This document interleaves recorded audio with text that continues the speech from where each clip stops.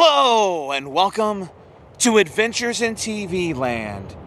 For today's adventure, we've come to Graceland Cemetery in Chicago, Illinois. The first grave I've come to see here today is that of Jack Johnson. Jack Johnson was a boxer, the first part of the 20th century. He became the very first black heavyweight champion of the world. And he is buried here. Now, for many years, the only marker for Jack Johnson's grave was this one here. And this was his, buried next to one of his wives and next to his mother. But then several years ago, this marker here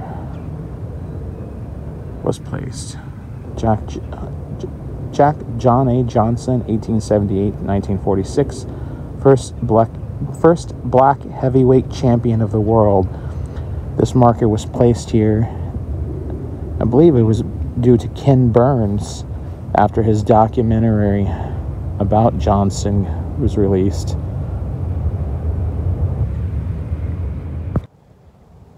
All right, let's head out to go find another grave. Now, I do not believe this is the marker or anything for anyone famous, although I might be mistaken. I actually can't find a name on this gravestone here, or this statue, but I just found it really cool. It's a knight, medieval knight, and on the inscription here it says, "Above all things, truth beareth away the victory." Just found that really cool. Now we've come to the grave site of Ernie Banks. Ernie Banks was known as Mr. Cub. He played a few years in the Negro Leagues, played for the Kansas City Monarchs, but he played his entire Major League Baseball career for the Chicago Cubs. And this is his gravesite.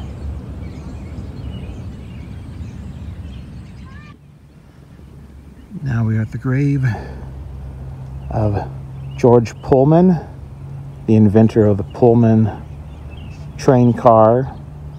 He also tried to start a town, make a company town, but it failed. It was largely due because of the Depression and the strikes which followed thereafter.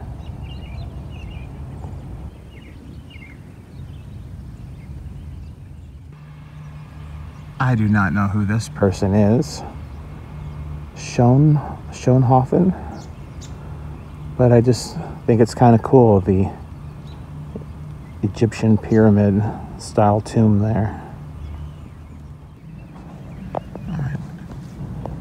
This next tomb here is the gravesite of William Deering. Now, for those of you who may not know anything about agriculture, William Deering was the founder of Deering Harvester, which later became International Harvester, or Harvester International. And so we have Charles William Case Deering, James Deering, Clara Hamilton Deering, and here we have William Deering, Charles Deering, Marion Deering, and Roger Deering.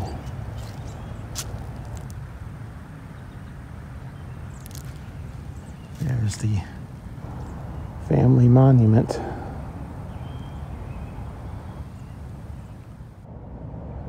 The next grave sites here on our cemetery tour of Graceland Cemetery is that of the Field family, the Marshall Field family.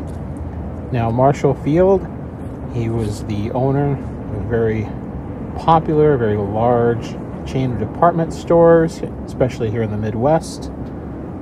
It was a chain that was around for many, many years until it was bought out a few years ago by Macy's.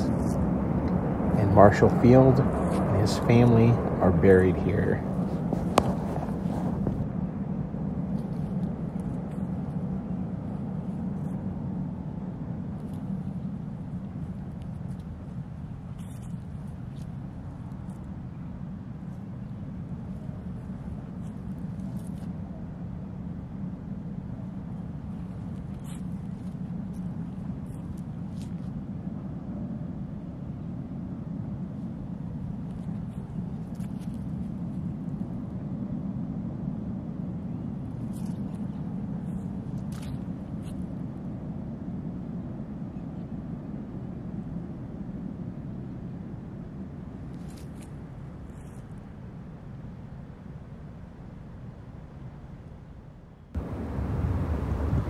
Here we are at the grave of Augustus Dickens.